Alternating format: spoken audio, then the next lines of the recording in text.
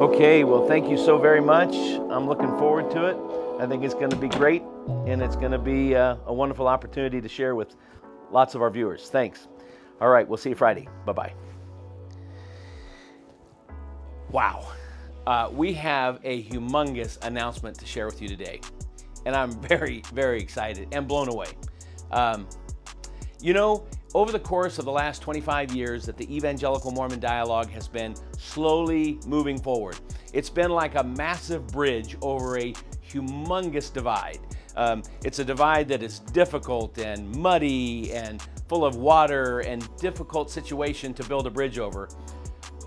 And there are times when it just feels like the whole project is not worth it. It's too costly, it's too challenging, there's too much opposition. There's all kinds of things that come up when people have to build a bridge over a difficult piece of land or section of the earth. And the Evangelical Mormon Dialogue Bridge has been a lot like that. Believe me, there have been times when I felt this is not going to work. This is too difficult. We should just give up. But along the way, we have seen those places where God has shown up and done some pretty exciting things to give us enough encouragement to keep building the bridge.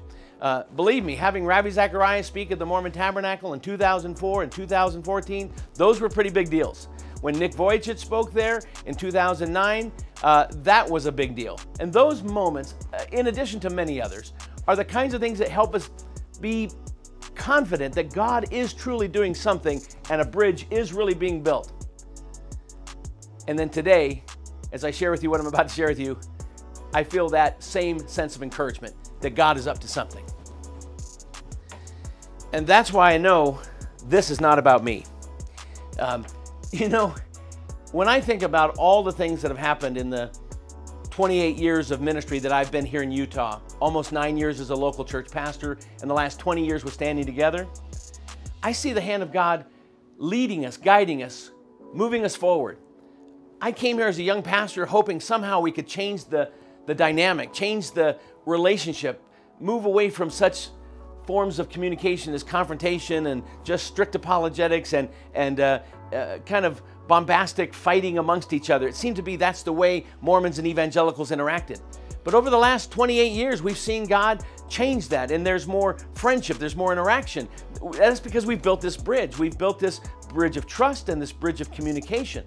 And to think that we have seen God faithfully bring along individuals and opportunities that really change the dynamic of the Mormon evangelical interaction is amazing to me. Again, this ministry and in this office is not large enough, even with the help of all of our wonderful pastoral partners and local churches, we're not big enough to see what we have seen God do. No, this is God's stuff. This is God's hand. And even when I get discouraged, I look back on His faithfulness and say, God, are you finished? I don't think you're finished yet, because you've done so many amazing things. And it's time for us to see and hear from God again.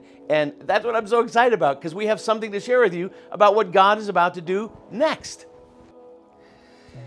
So here's the big announcement.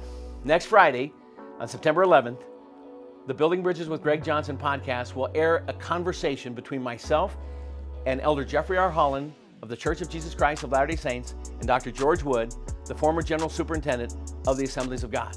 These two giant leaders in their respective communities are going to talk about their friendship and how they met and how they have built on that friendship and why that's important and what's the significance of a senior Mormon leader and a senior evangelical leader even building a friendship. Why is this even happening? And what is the way forward? And what are the opportunities ahead? We're going to discuss all these things. This spotlight, this moment in time is going to give us all an opportunity to hear from that leadership about what the future looks like. And I think God's going to do some amazing things through the conversation. I want you to know about this. Normally, we lay our podcast out on a first Friday of the month. We're delaying it by 1 week to accommodate their schedules. So that's why we're announcing it today, so that next week you'll be looking for it on Friday, September 11th, right after 10 o'clock, and you'll tell all your friends, and we'll have thousands and maybe tens of thousands of people checking this video out, checking this podcast out, and getting an opportunity to hear directly from these two leaders. I'm so excited.